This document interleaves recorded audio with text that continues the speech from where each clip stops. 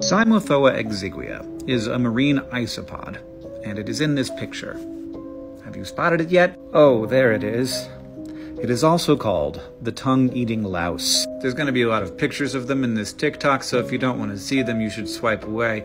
The female of the species enters the mouth of a fish and severs the blood vessels that lead to the tongue, which leads to the tongue then necrosing, dying, and falling off. This little isopod then replaces the tongue.